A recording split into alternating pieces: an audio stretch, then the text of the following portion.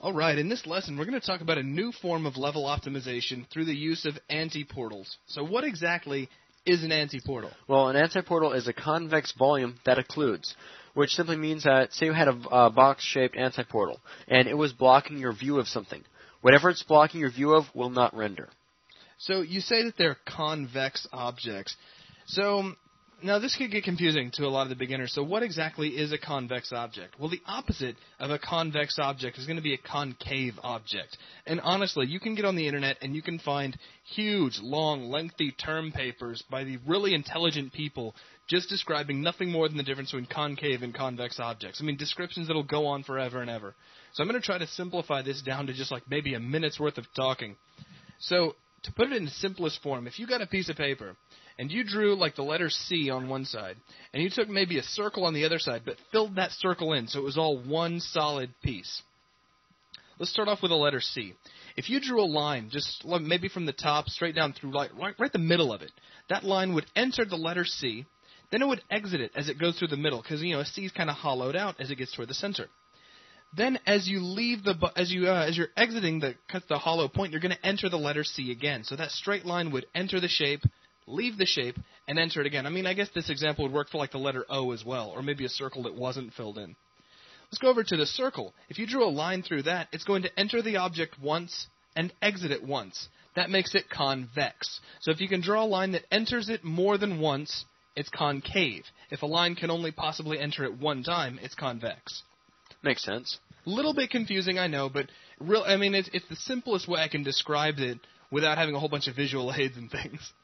So, with that, basically, it needs to be kept convex so it can be kept simple enough so that it's a fast calculation. Right. Because technically, if it was concave, it'd have to be broken into convex objects and so on and so on. Okay. But anyway, so how do we go about actually creating antiportals or using them within a level?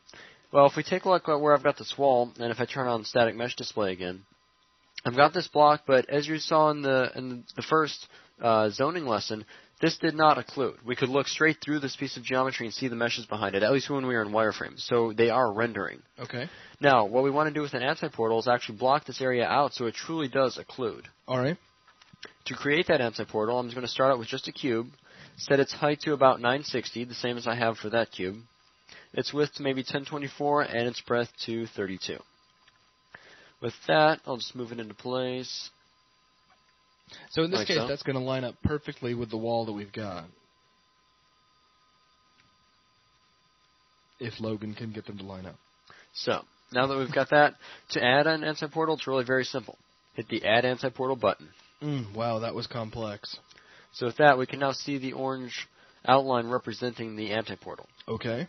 Now with that, since it is a volume, technically, rebuilding doesn't necessarily have as much of an effect, but I'm going to rebuild nonetheless, just to make sure that everything is compiled to its final form, and launch the level. Okay.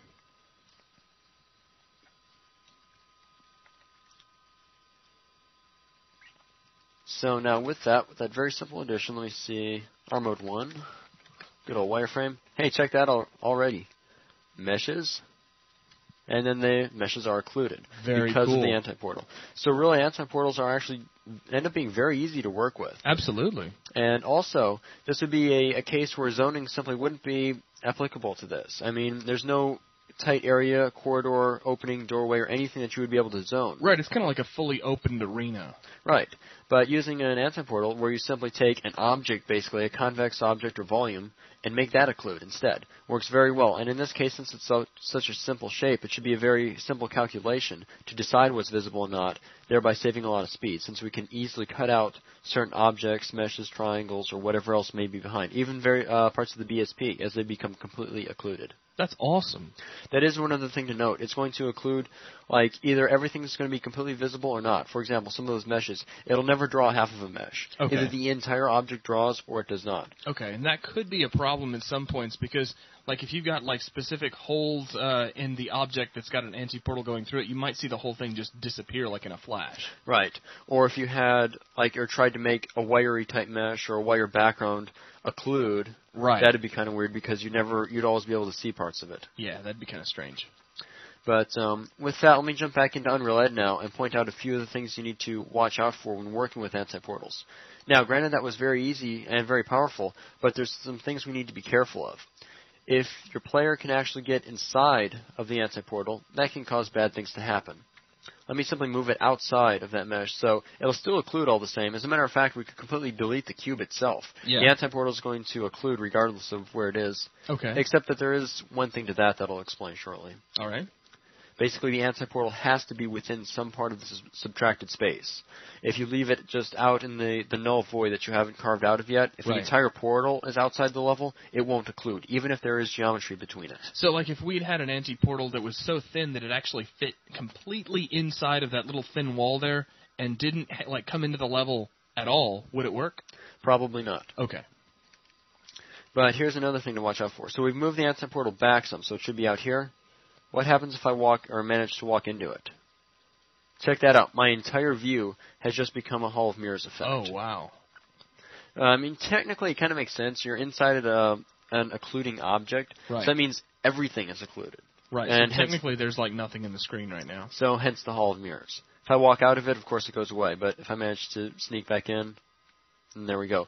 It's just something you need to watch out for. Make sure that if you have an anti-portal with any kind of significant volume inside of it, make sure that players cannot get within that area. Okay.